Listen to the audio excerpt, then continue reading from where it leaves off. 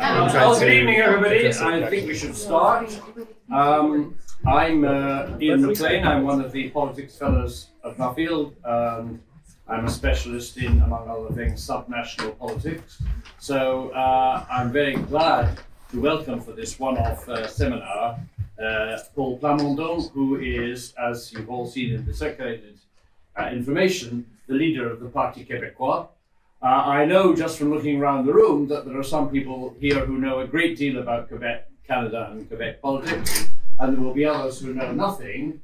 So I'll simply say and leave most of the story to Paul that there have been two referendums in recent Canadian history on Quebec independence, given a different name in also in different languages. And at the second of those, in 1995, the yes to independence came considerably closer than, it was a considerably closer result than in the Brexit referendum in the UK, and make of that what you will. So the Parti Québécois has been in government in Quebec. It is not currently in government. In fact, the first past the post, as we call it, electoral system has been pretty cruel to it in recent elections. But I will tell you what many of you will have already learned, that Paul St-Pierre Plamondon is a lawyer by training. He's a member of has been a member of the National Assembly in Quebec since the last election. He has studied at Lund University, McGill University, and this one. And he's worked as a human rights lawyer in Bolivia, in Belgium, before started practicing law in Quebec. Became the leader of the party before he became a member of parliament. And the last detail he's given us, which I know he's going to talk about, and which may be the detail that has brought some of you along here, is that you became the first MP in Canada's history to take office without having sworn allegiance to the king.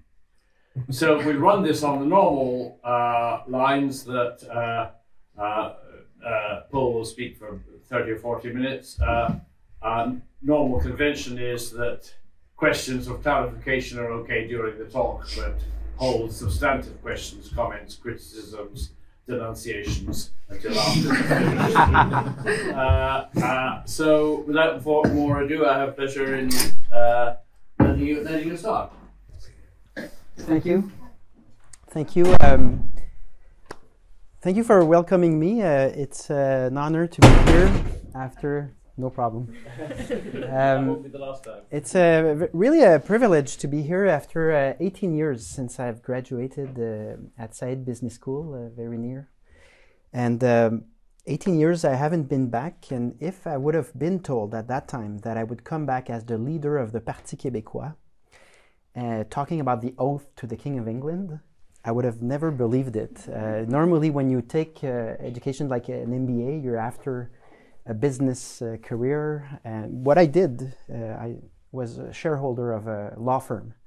And while I was managing a law firm, I started doing some television and radio as a political analyst just for fun, and I enjoyed it a lot. And the more I spent time, the more the question of independence of Quebec became compelling to me. Whereas I was not really involved in the movement before I became a member for the first time in 2016, while running for the leadership at the same time, which is kind of original.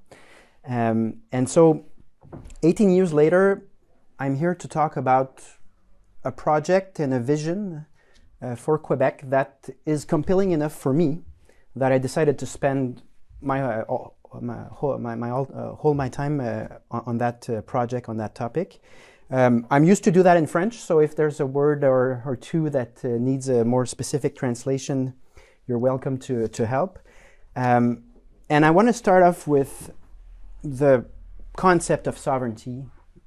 You're studying those topics, but I will give you, in a very plain and simple way, what we believe at the Parti Québécois is the essential, the core of that project. So sovereignty is about who's the authority, who's deciding. And so I think it's about democracy. How do you define democracy? And how do you combine democracy with history when this history is of colonial nature? And if we look at for those of you who are not very familiar with the evolution of Quebec, Canada, and North America in terms of colonialism and the status of Quebec within the British Empire, here's a few dates that need to be mentioned to understand the evolution of that society. It's important to mention that as of today, Francophones in Quebec amount for 2% of the population in North America. So I'm starting with this instead of a historical fact because it has always been an improbable guess, an improbable bet that society in North America with 98% of people speaking English as a common language, that this 2% may last, may have a sustainability from a cultural and linguistic standpoint. And it's even more surprising when you look at the sequence, the historic sequence that led to that situation. So basically you have, sorry for that, basically you have the conquest in 1759 and 1760, the cities of Quebec and Montreal will fall to the British Empire. And starting with 1763, a new regime, British regime, will be put in place in Quebec with Francophones that are Catholic and a British rule that is Anglican. And this will lead to many reforms, and I don't want to go through each reforms, but it has been constant that for Francophones across Canada, of course, you find the majority of the Francophone population in Canada and Quebec, but in each provinces, there has been a struggle for equality.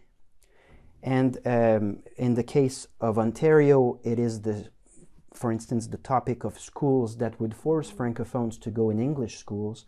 In the case of eastern provinces, Acadia, it was the deportation of Francophones to the US, elsewhere.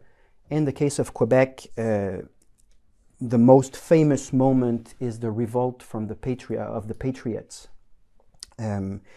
where the population asked for not independence, but a fair democracy, a fair representation, and that led to a repression of that rebellion by the British Empire. And after that rebellion, it also led to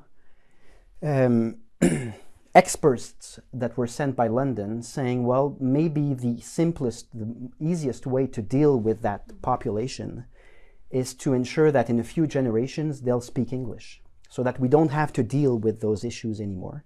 It's called the Durham Report. And so in many occasions, the democracy in Quebec is faced with other interests that historically were the interest of the British Empire, and that today in Ottawa is the interest of many other provinces in a very, very vast territory that is the territory of Canada. But I'm getting to the core of it in terms of democracy. What is difficult in terms of letting people decide for themselves and making sure that they decide based on the interest they think they have is when you have, for historical reasons and geographical reasons, many other interests competing in another parliament on top of your own parliament, that is Ottawa, the federal government. So without going into each step that led to the separatist or independentist movement of the Parti Québécois, through wars and issues around conscription, through issues of representation in Ottawa in terms of language, economic interests, there's been a constant and growing movement so that Quebec becomes a country that decides for itself. And it's interesting to have that conversation today because it is fairly, maybe not in the academia, but in the public space, it is fairly recent that we hear about decolonization. And we are really dealing with colonialism and a constitution that is really embedded in the British colony. A constitution in Canada that was originally written in 1867. The movement of my party starts more or less with what we call the Quiet Revolution in the 60s in Quebec, because at some point Quebecers, francophones in Quebec, decide that they want more power and that they have the education and the economic leverage to exercise that power. It comes with many factors that are very specific to Quebec. I think we can say we had a complicated relationship with the Catholic Church. And so institutions were run by the Catholic Church, and the 1960s is the moment where Quebecers also choose to separate the church from the state. And it sounds like a theoretical point, but really, like from my grandmother's standpoint, it is the most important point of her lifetime, because it was a regime, if I may just have a parenthesis on that topic, the Catholic Church was a regime really embedded in each institution of the state before the 60s, but was also collaborating with the British rule. And it's very important to see that bizarre setup of an institution that had a lot of moral power over the generation of my grandparents, and had a double role, a role of dealing with the central power of the British Empire, and at the same time a role of delivering education, health, and so on. So when in the 60s there's a movement to get rid of religion in the state, it triggers a movement that leads to the foundation of the Parti Québécois in 1968.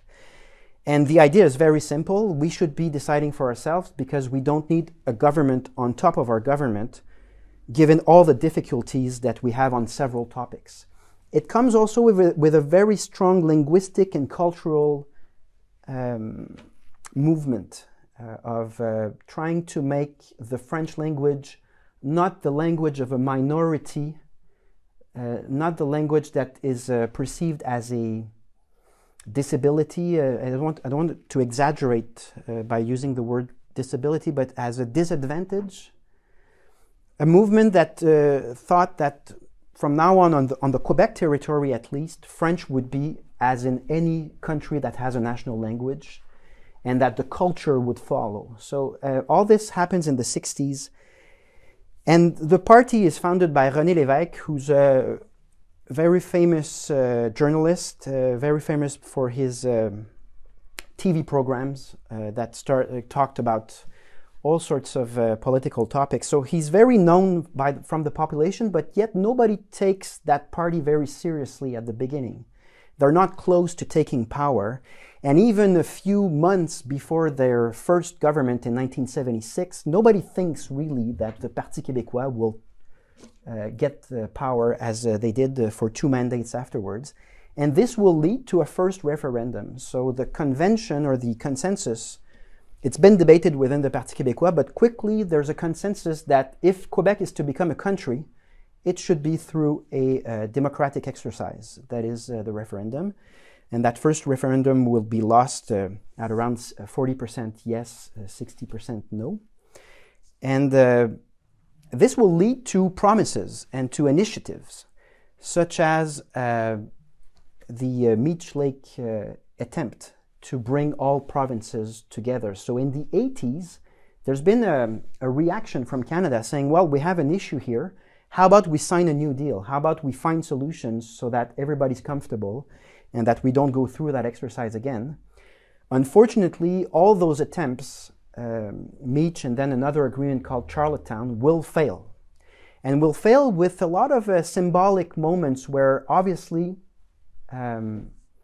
Quebec is not the most popular place in Canada. So there are strong images that I think stayed in the minds of Quebecers afterwards. And under Jacques Parizeau, leader of the Parti Québécois, a second referendum will be organized in 1995, and with a result that is 50-50, a few decimals difference from one side to another.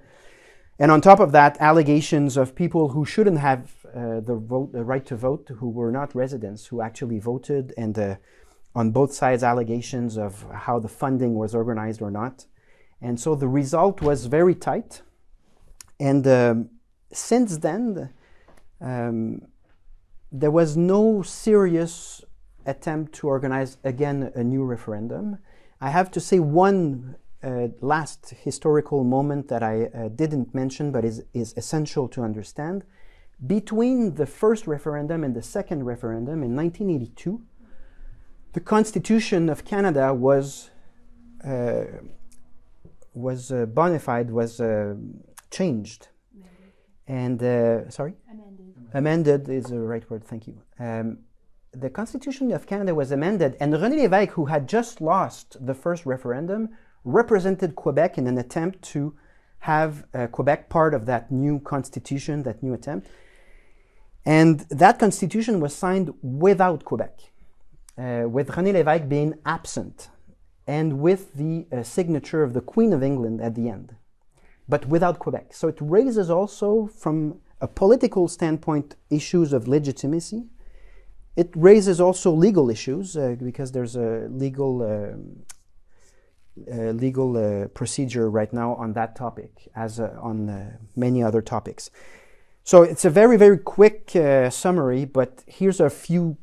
Here are a few dates, moments that need to be mentioned when we get to the core of it. That is, what is the status of that idea and that project today? And why a guy like me and other people that are together with me in that party, we spend time and energy on that project that is independence of Quebec. So as I mentioned, as of today, not only there's only 2% of Francophones in North America, but the data we have as to the proportion of Francophones in Quebec is that the French language is in a decline. There's debate, there are many ways to measure that decline, but whether you take the language at home, the language that you use daily, the language that you use at work, the language of cultural consumption, of cultural habits, all the data points towards the same trend. And one topic that is important right now is the attempt of Quebec to strengthen laws that is supposed to help the French language, but there's debate about the effectiveness of that law. And at the same time, a debate on official languages at the federal level, where currently Ottawa doesn't collaborate or doesn't consent to the demands of Quebec in terms of protection of the French language. You have the same topic on culture. So of course, given the fragile status of the Quebec culture, one issue is how do you deal with giants such as Netflix, YouTube, and the globalization of culture. Even the CBC, the head of the CBC, Catherine Tate, her name is, said that we were before an unprecedented form of cultural imperialism. And that's the word she used, and she's not from Quebec, she's the head of the whole CBC. So how do you deal, if you have a small population in a language that is not English, how do you deal with the standardization of culture? And yet again, Quebec has demands so that there's a specific encadrement, a specific framework, legal framework, protecting the specificity, the diversity that we represent in terms of culture. And there again, it was my intervention a few days ago in the National Assembly. Nothing has worked. And there's no hope, in the short term at least, that the CRTC, the board in charge of regulating those topics, will make something specific for Quebec. And it is an issue because the cultural environment has changed very importantly. Another topic that is very relevant right now is the vision of secularism. And it's been the case for now 15 years in Quebec, a debate that is taking a lot of space. We were talking about it before, and I want to point out what is the definition of a secular state under the current Bill 21, it is the name. So this idea of secularism is really that if you represent the state in a position of authority, you should refrain yourself from showing a religious bias or a religious sign. We've seen several countries in Europe having that debate and giving responses that are different, but as a whole, it really only applies to people in position of authority in connection with the state. So that the perception, and we have to get back to what I just mentioned about the 60s and the Quiet Revolution, the idea being that if the state does something, it should not be mixed in any kind of way with religion. And it transformed itself because it's a quite technical or conceptual conversation. What is a secular state? Many responses would be possible. But it transformed itself into identity politics. I think it's fair to say that over the past 10 years, those topics have become a source of identity politics, not only in Quebec, but in Canada as well. Because the response from Canada is, I think, from my point of view at least, identity-based politics. But the identity is community identities. Those communities can be of ethno-cultural backgrounds, of religious backgrounds, or of any form of identity that can create a group, a component of society. But those identities have been put forward very strongly by the Trudeau government as a source of a common identity that would be post-national. And he says that Canada would be a post-national state.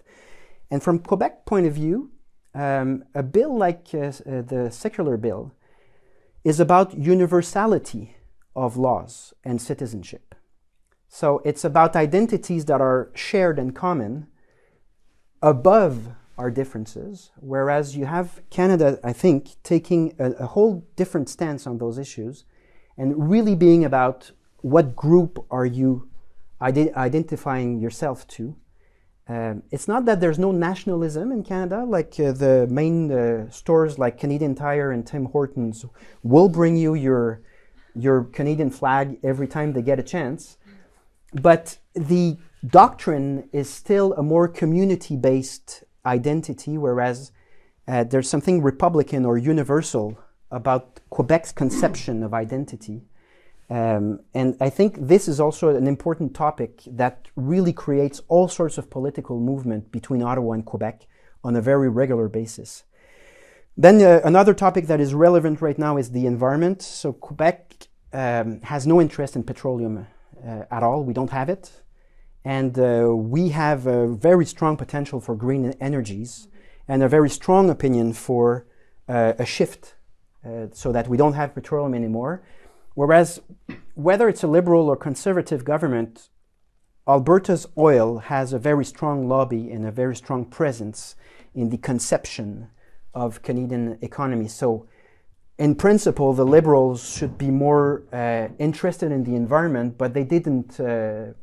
They were not afraid in investing in new pipelines or to take measures that are, in my view, pretty incoherent with what they say in terms of environment. And if the Trudeau government falls and is replaced by a Poilievre government, if you don't know the Conservative leader, you can go on his Twitter account and you'll find tons of video about how positive Alberta's oil is.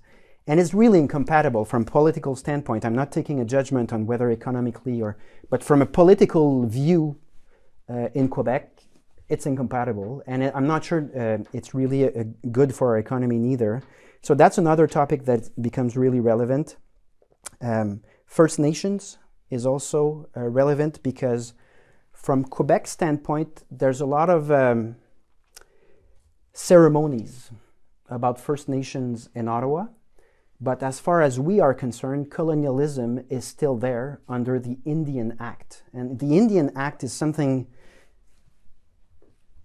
I just want to make sure I choose my words, but I'm looking for a strong word. It's the piece of legislation that's maybe the most unacceptable above all pieces of legislation in Canada and Quebec.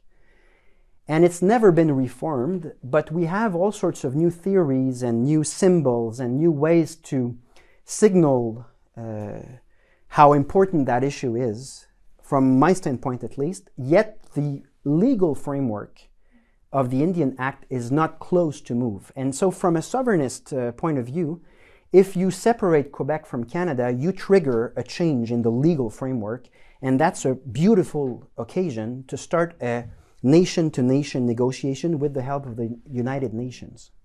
So from Quebec's standpoint, at least for a part of the population, from the standpoint of independentists, something needs to change in substance, not in moral signaling, and the independence of Quebec might trigger that occasion to have durable and respectful relations between nations on the territory of Quebec.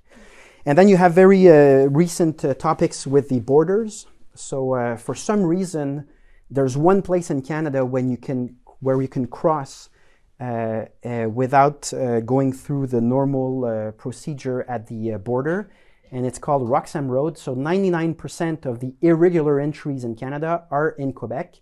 And for some reason, the Trudeau government thought it was a good idea to give contracts to related companies, to the companies related to their party, to institutionalize, to make that permanent. And it creates a topic about why does Quebec not control its border, and why are we not determining from a democratic standpoint how we should deal with this? Why is it imposed to us? So it is about the borders, but I think it's more about democracy and our capacity to plan in proportion of issues such as housing, language, services. And then last, it's a lot of topics, but I just want to go through what's relevant right now on that topic from my standpoint. The last one is that in 2018, the Quebecers elected a CAQ government. It's a coalition government. And that government is officially federalist, but it says also that it welcomes both independentists and federalists at the same place, and they promised substantial improvements thanks to their autonomous approach within Canada. And they said that over and over and over, and it was very popular because it's basically you can solve issues without going through what the Parti Québécois puts forward, that is a referendum and a democratic process. And the years are passing, and now we're almost 5 years after their election, and I think that they're around 0 for 21 on substantial demands. It's getting heavier. Every time they pretend they will get something and they don't get it, the demonstration becomes, in French we say démonstration par l'absurde. Absurdity can help show that something doesn't work, and it's becoming, at least for my work in the National Assembly, the way the Premier responds to me by not answering the topic I'm putting forward because there's nothing to answer, not a single answer that would be satisfying, given that it's difficult failures such as in healthcare, topics that I just mentioned. So there is a feeling, as far as I'm concerned, I think there is a feeling that the demonstration has been made by people who tried to work within the federal system, and that those topics are important enough to the Quebec population that we should at least take a step back and think about what are the options if fundamental issues like these ones are not working to our satisfaction. So I think that's the current environment that we're working in. And then came this very unusual, it is funny and it is not funny at the same time, this Oath to the King of England event.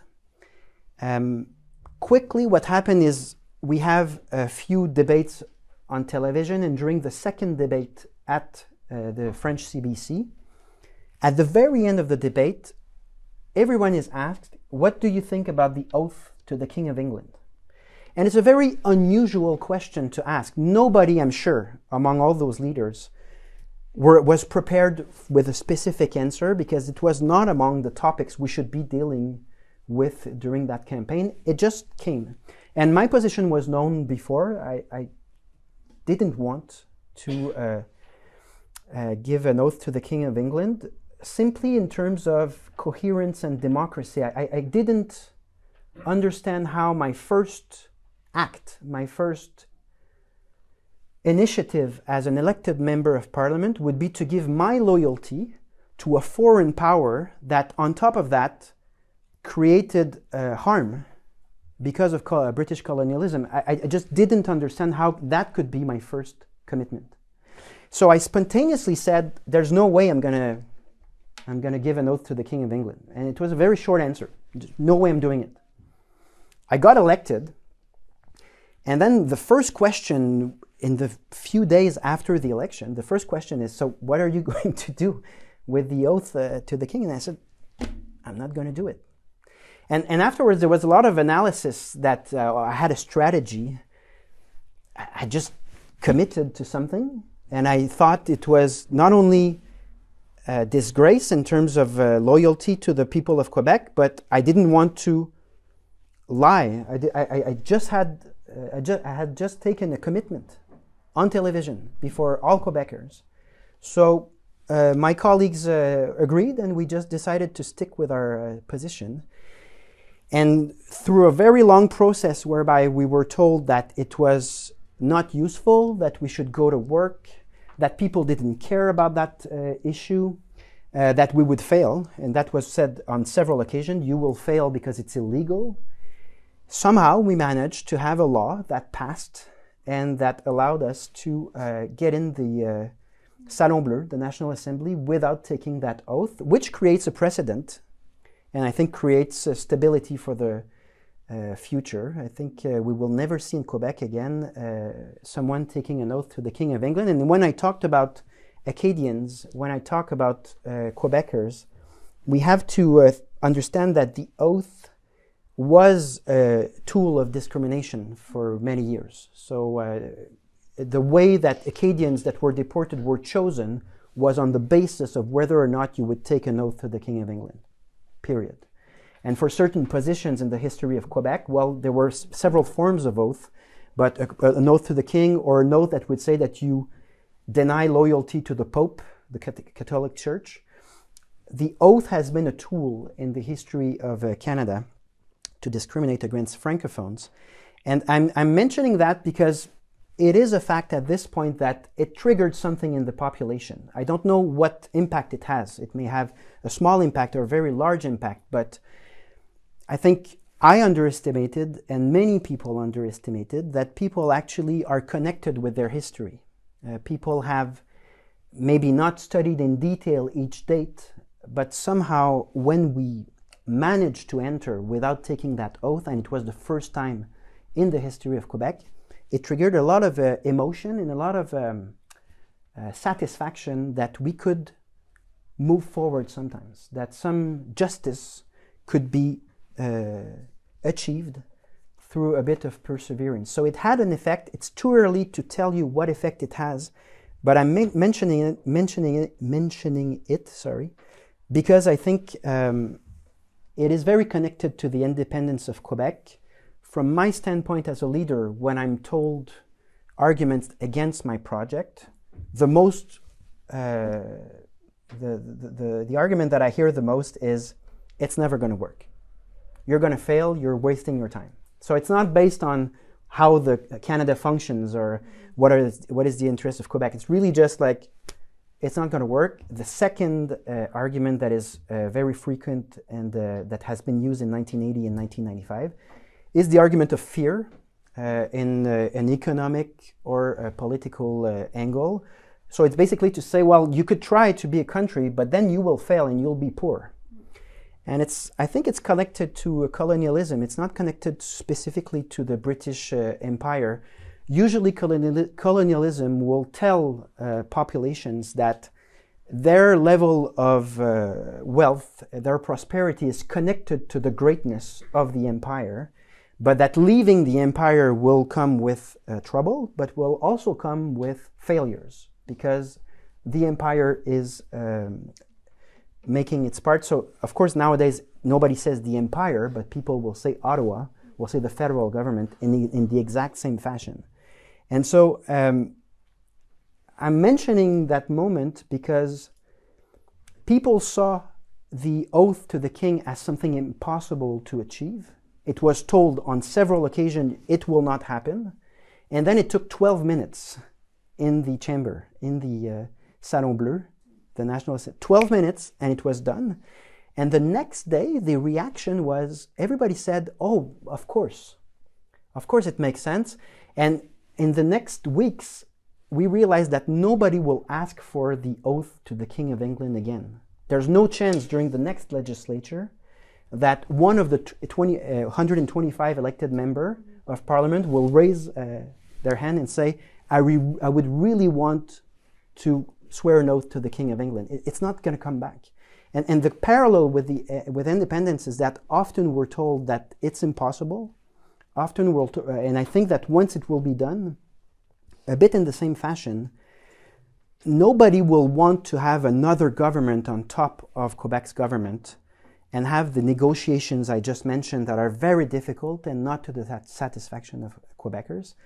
And people will think over time that it's just normal and that it's a form also of justice towards First Nations and towards Francophones that finally, after centuries of colonialism, will get their state and a recognition of their existence at the United Nations, at the Olympics, because that's also the topic, that there's a lack of recognition. I've been advocating for teams that represent Quebec in all competitions.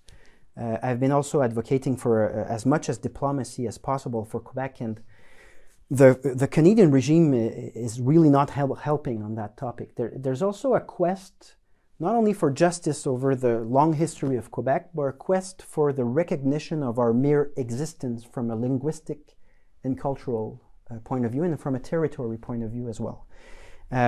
So all this is at stake currently. I have to mention that Parti Québécois has only 3 members of parliament right now, and at the same time is the second political force in the polls.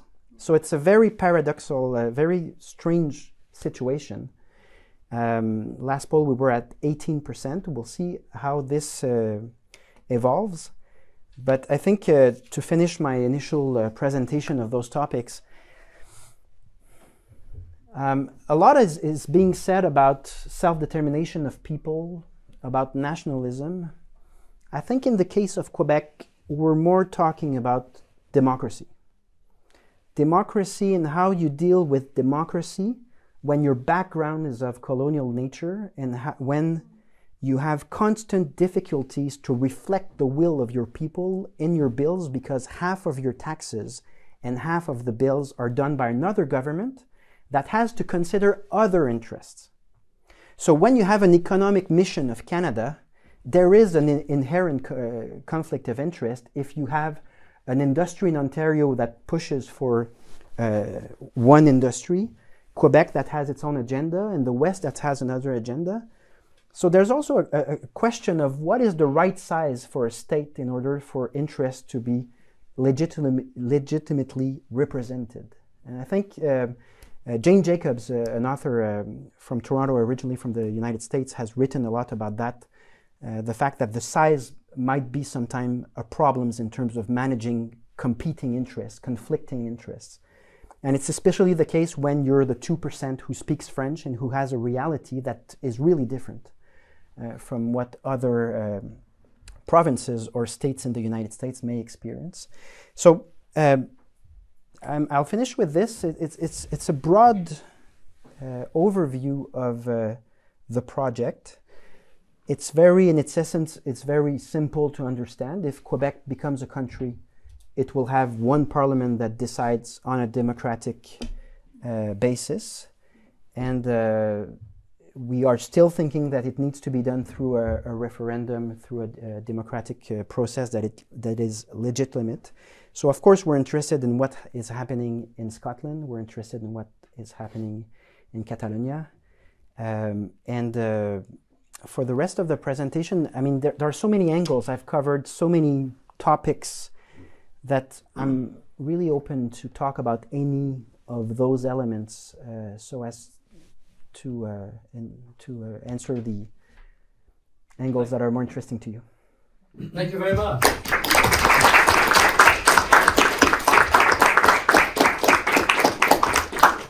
So the field is yours. Paul has invited you to ask about any of the topics he's covered, or no doubt others.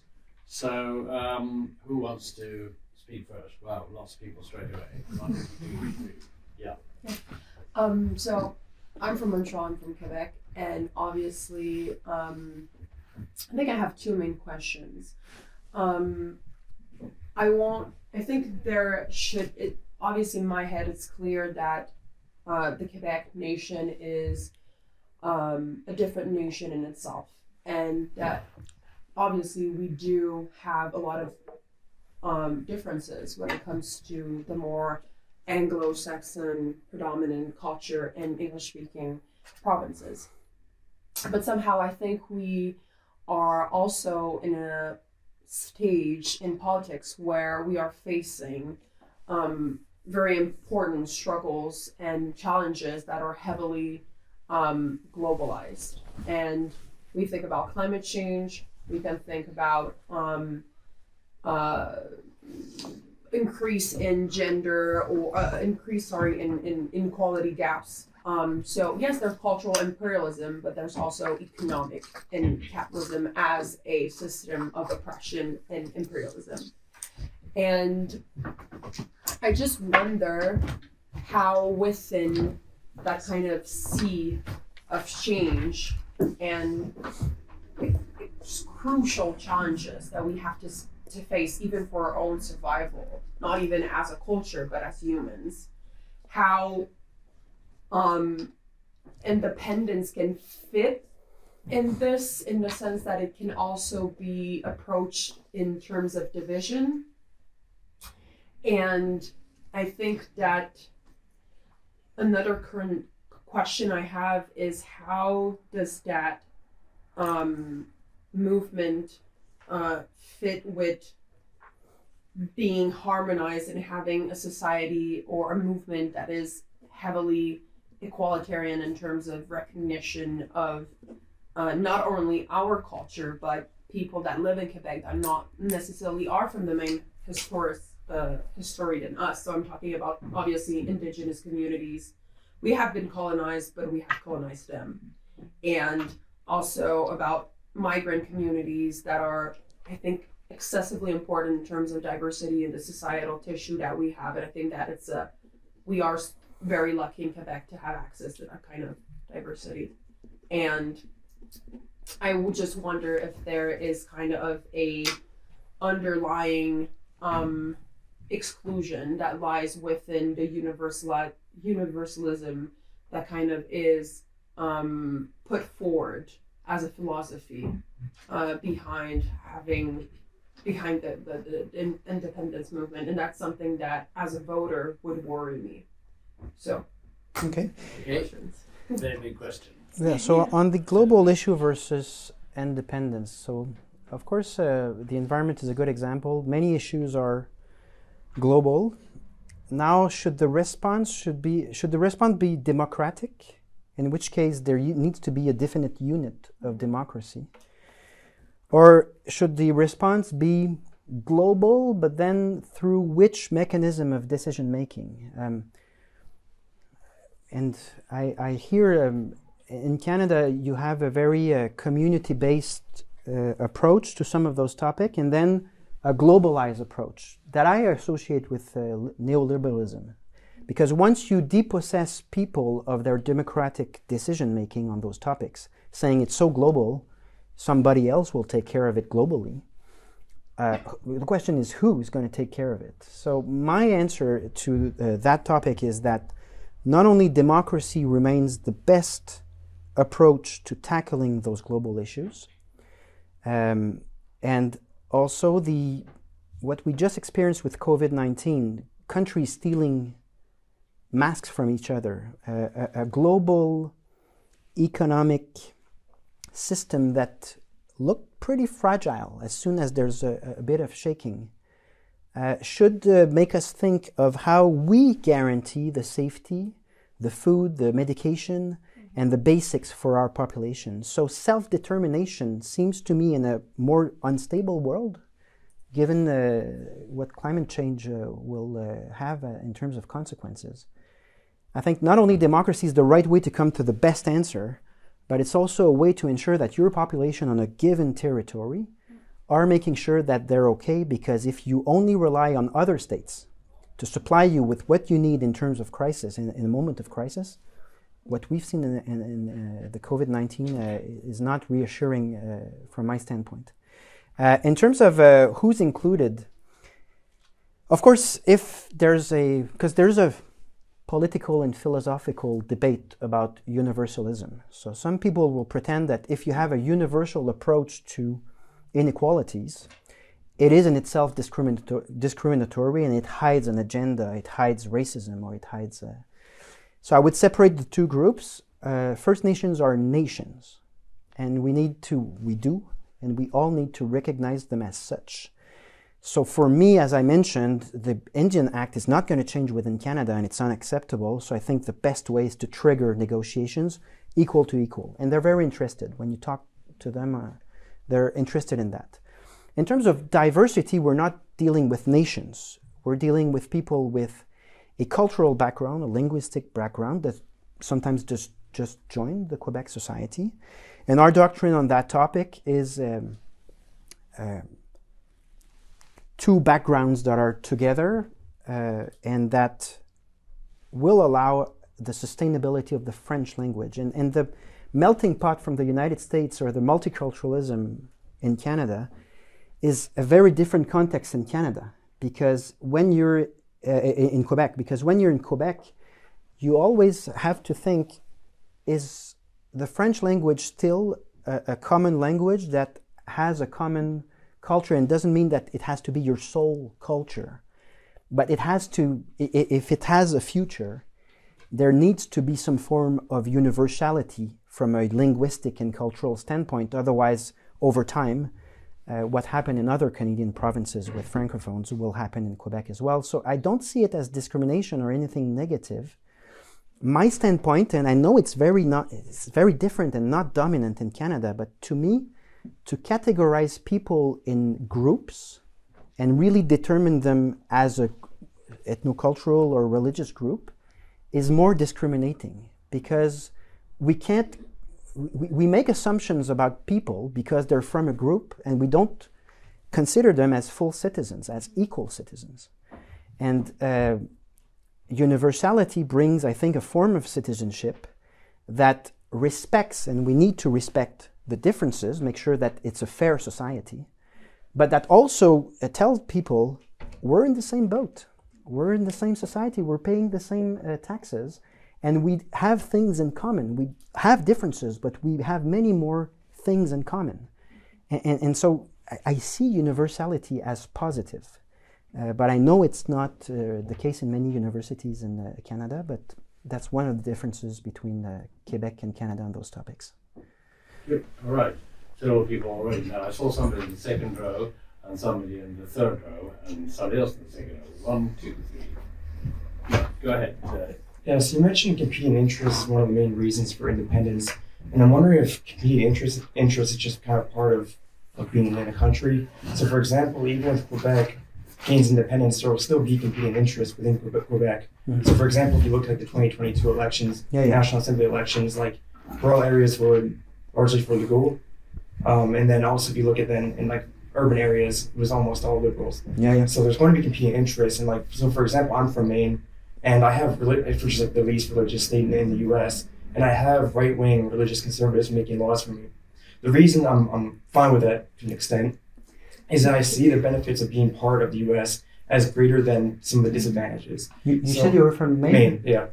So what happens, and I think one of the reasons I think people might mention failures, like possible economic failures after Quebec became independence, is that it would lose free access to the Canadian market, would no longer be part of a trade deal with the U.S., Mexico, and the EU, for example. And also, if you look at like Catalonian independence or after the referendum, 3,000 companies switched or changed their office locations within Spain.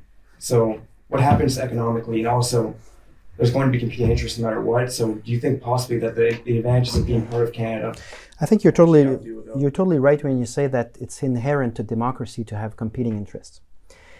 What the international agreements say on that topic is that if you're a nation and you fit within the definition of nation, and that your competing interest is your mere survival from a linguistic and cultural point of view, then you have that right of self-determination. And that's why I ask if you're from Maine, because you know that in the East Coast, you go in many cities where there was a lot of French-Canadian names. And nowadays, we have a member of our party who says he's the last Franco-American. Why is that? Because if you're a linguistic group within a political system where you're not only in minority, but you have a history of colonialism and difficult relationship, you're not dealing with just a disagreement on how much taxes you should pay. You're dealing with a competing interest, notably, on whether your language and your culture is sustainable given the laws from the central government. So what the international law says on that is that if you qualify as a nation, which is the case of Quebec, and it's been recognized by the Parliament of Canada, then we're not dealing with common competing interests, but we're dealing with the right for sustainability of a culture and a language, which didn't happen in Louisiana, which didn't happen in the East Coast of the United States, and which is unfortunately not the case in many Canadian provinces, where the decline has been more than noticeable for the French-speaking Canadians. Okay. Go, please. Thank you very much, Monsieur Plamondon, for the presentation. I do have one concern. I think your presentation is very compelling, and I think you agree with most parts of it. But I think that using the universalist rhetoric to justify what are practical, everyday, active exclusion of minorities in Quebec is extremely concerning. We have Bill 21, we have Bill 96, which exclude people from doing their jobs, from I think it's really unsatisfactory to see it through the universalist theory. And I guess my question is, what do you conceive would be the role of an independent Quebec in protecting our minorities, our new minorities? If we're not the minority anymore, what are we doing to protect our minorities in practice? And would you think that it is acceptable to keep on resorting to the notwithstanding clause that we have as well in the Quebec Charter? So I'm very curious to have Yeah. Okay. Well, and in your answer, not everybody will be familiar with these matters, Bill 96 and the notwithstanding clause. Okay, so it might be helpful to those to whom those mean nothing. I to can explain. good. Yeah, indeed. So we're talking about bills that pertain to the secular state in Quebec or the language, and that apply to all. Now, if you forbid religious signs for positions within the government that represent the government, there's an argument from a certain proportion of the population that it's actually targeting minority groups. Especially the conversation has been around the Muslim faith signs. In effect, what the law objectively says is that all religious signs are not allowed. And there are two interpretations. It's been debated for now 15 years, and it's not stopping because obviously people are very convinced from one side and another. The debate is about whether it is universality of a measure that separates state and religion is like any other law, it applies to everyone. A debate that occurred in Canada, if I recall, is whether you should be forced to have a helmet on your motorcycle if you have, for religious reason, a religious sign, a religious symbol on your head. So there are really two schools of thinking on that topic. Some Quebecers will say the law applies to everyone. We're not targeting anyone. We just want that principle to apply to everyone. Otherwise, the law is not fair. And there's another perspective to say, well, we're very interested in groups that are deemed discriminated. And since we assume that they are being targeted and they are being discriminated, we want the law to apply, but not to certain groups or in a more... It's been debated. I don't want to make a too short summary, but to get to the question of what is Quebec stance once it's independent. I have to say that if I answer the question saying what we will do is this and that, it wouldn't be honest, because the real position is democracy. And democracy is unforeseeable in the sense that, of course, there's already a Charter of Human Rights in Quebec. So if you're not within Canada, you don't have the notwithstanding clause anymore because you're changing the legal regime. But we do have one in the Quebec Charter. Yes, but what I mean is that the relationship with Canada and the tribunals are changing all of a sudden. It is an interesting topic. What I'm certain about is that my stance or my hope is that if you give to democracy the ruling on those topics, because I agree that becoming a country changes the status of certain groups, and so we will have to be careful. But I doubt that that this equilibrium, for instance, English-speaking Quebecers have rights to education that are very, very entrenched. I don't see that changing. Should we bonify? Should we add something? Should we? In general, I trust democracy. And I understand that if the Parti Québécois achieves independence, those debates will be in constant adjustment for decades to come.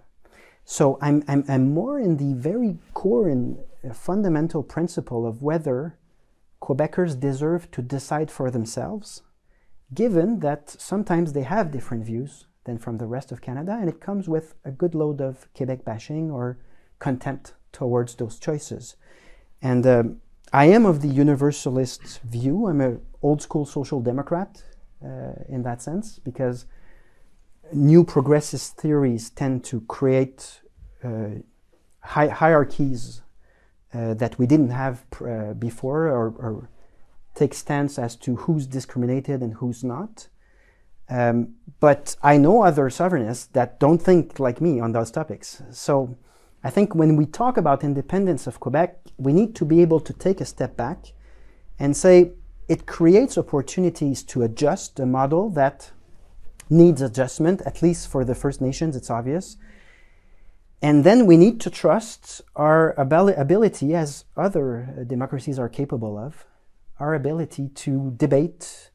And it's been a very peaceful and quiet democracy given everything I just explained in the history of Quebec. If you compare to other nations that were part of the Commonwealth or other nations that achieved their independence, Quebec's democracy has been quite easygoing and quite peaceful. So I'm trusting these debates to happen, but I'm thinking that it will take time to adjust the model to make sure that everybody's comfortable. I don't hear or see any will, especially with the Anglophones, within the members of the Parti Québécois. There's a genuine will to have everybody feel like Quebecers. It's part of the universalist way of thinking, but there's sometimes an impression that people, some Quebecers don't feel they're Quebecers, 100% Quebecers, and we should be sorry about that. So what if giving birth to a country becomes an occasion of co-creation, of solidarity, of bringing people together. Because the identities are so difficult to, it's so mixed up. Are you Canadian? Are you Quebecer? Are you a Montrealer? Are you part of an ethno-cultural community? Are you a religious community? Identity matter. Even if we say we don't want to have any identity discussion in politics, I'm afraid it's inherent. Not afraid, I'm happy it's inherent that we care about each other, that we have relationships with each other. I think the creation of a country will open conversations, and I'm trusting the judgment and the goodwill of Quebecers as a democracy. Okay, 1, 2, 3, 4. Merci pour votre discours. Moi, je suis de Toronto, mais j'étudie à McGill aussi, en fait. Donc, le Québec me manque beaucoup. Je vais poser ma question en anglais. Sure. C'est bon. So I wanted to pick up on Bill 96 and your discussion about like indigenous languages and a nation-nation relationship. There's been a lot of discussion about the way in which Bill 96 has been implemented in Quebec on indigenous communities, like in Kahnawake, where there's fears that the education system is like Francisized at the expense of indigenous languages. In your sort of sovereign Quebec, would you expect indigenous nations to use the French language in their self-governance? And sort of double-barreling this question, if the James Bay, the Cree of the James Bay self-determined in their own national interest to stay within Canada, would you respect their right of self-determination? Okay, so the two very important questions. On the language issue, there are two stances of my party on those.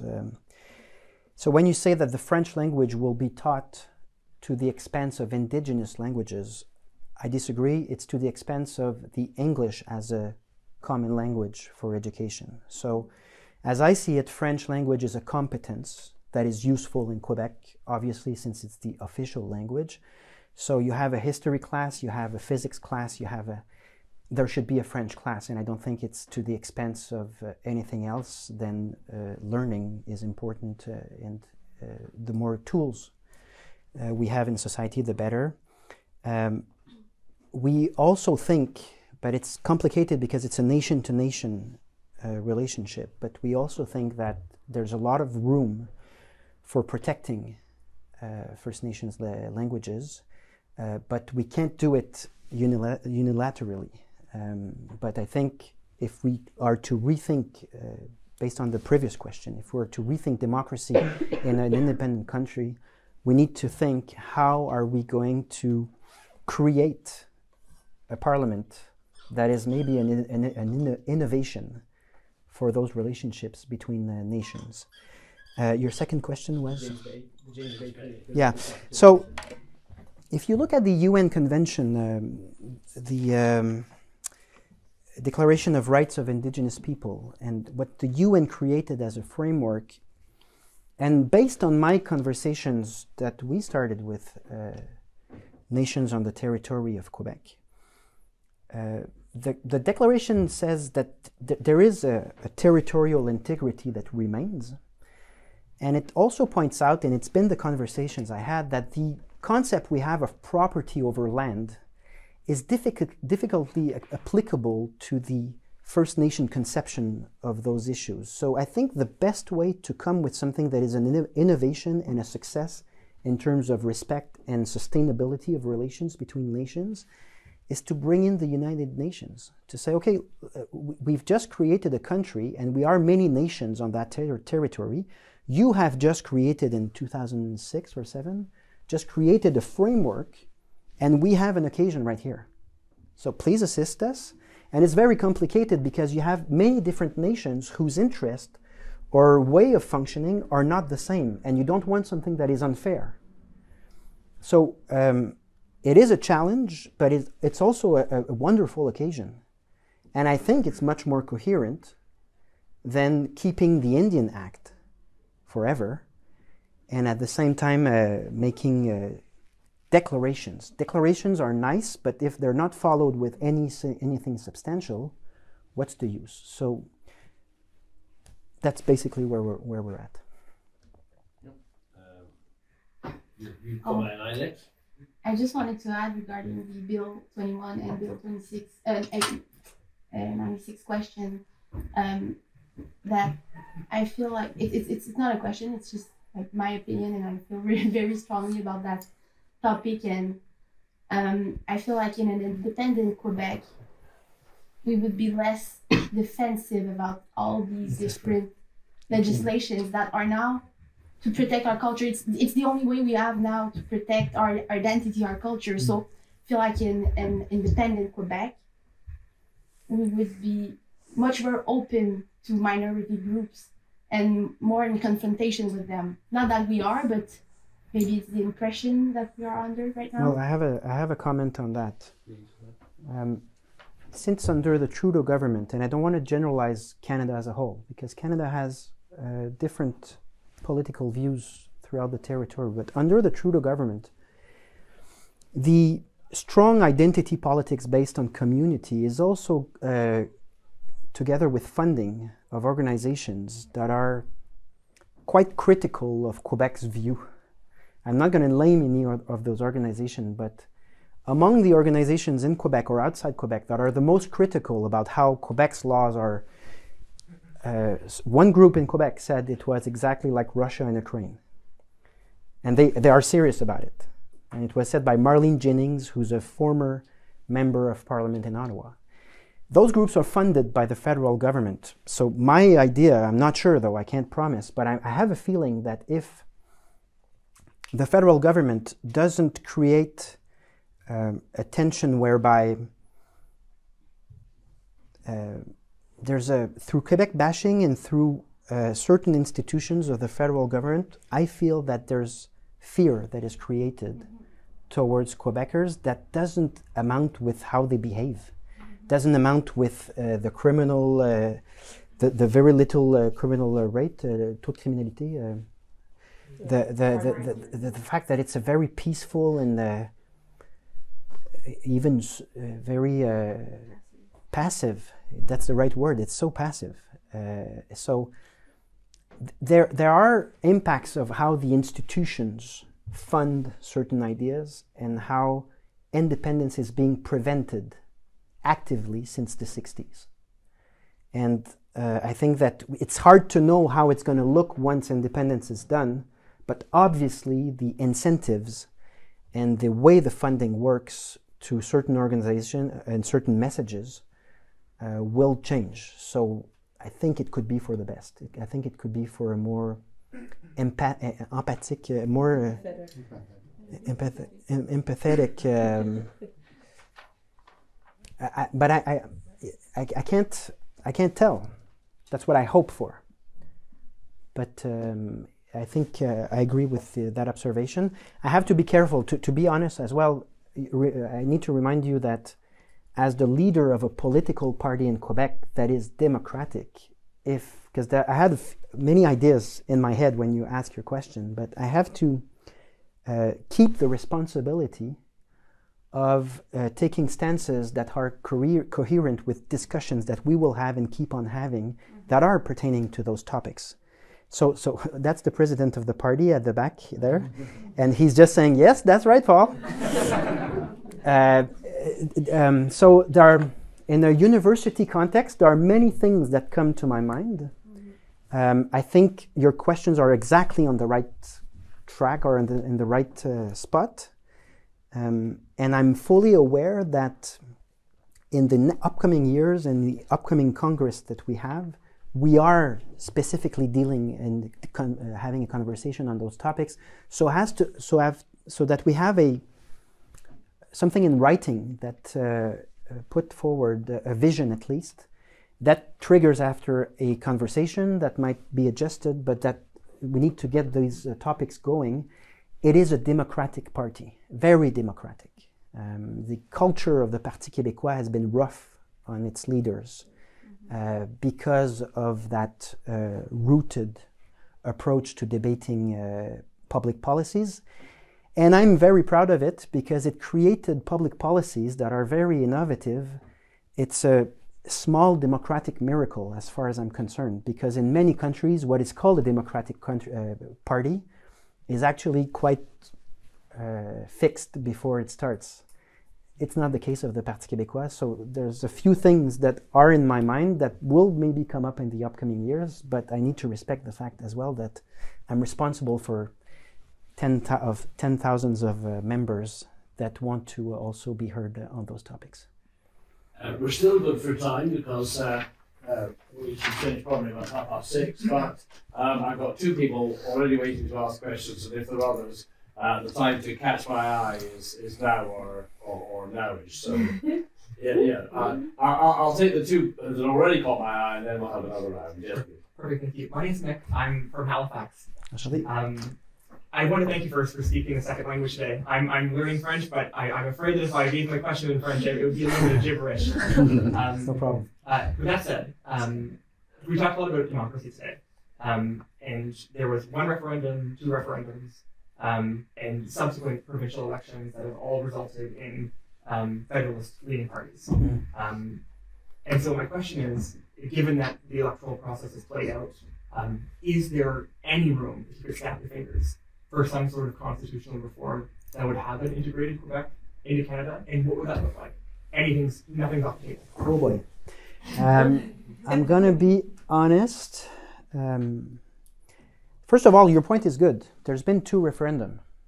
So, of course, everything I've just mentioned is in the hypothesis that the party that I'm representing becomes a majority government. And that's the first step before anything further. And as to reforming Canada, of course, I will see it from the Quebec's perspective. So, from Quebec's perspective, I think justice matters. And not only for French-speaking Quebecers, for the First Nations as well. Having a moment where things change and things are being renegotiated matters. As I mentioned, it's difficult then to foresee exactly how, but there is a moment that changes history and then creates possibilities that didn't exist before. I have to mention that Quebecers are happy about Canadians. So it's a very strange situation from that standpoint, because some independence will occur when there's genuine tensions. Ask Quebecers about what they think about Canadians. They're very happy. So we're dealing with the subject matters I mentioned in terms of self-determination, in terms of justice in the history, in terms of will to exist culturally, linguistically, worldwide. But Quebec would certainly not be in a mode of not talking to other provinces after the independence. And look for the oath, see for instance the oath to the King of England. Now it's being discussed in New Brunswick. Sometimes you do something and it seems like so big, and actually the next day people go to work and things continue, but it triggers possibilities with other provinces in that case that may be very constructive, creative. The collaboration from a trade standpoint and a legal standpoint, the collaboration between provinces in Canada is very strange. It's not optimal at all. It's as if we're not in the same country. So what happens if Quebec declares independence, starts negotiating with First Nation? What impact on other nations on the territory? What's the stance of each province? Are these provinces not going to talk to each other?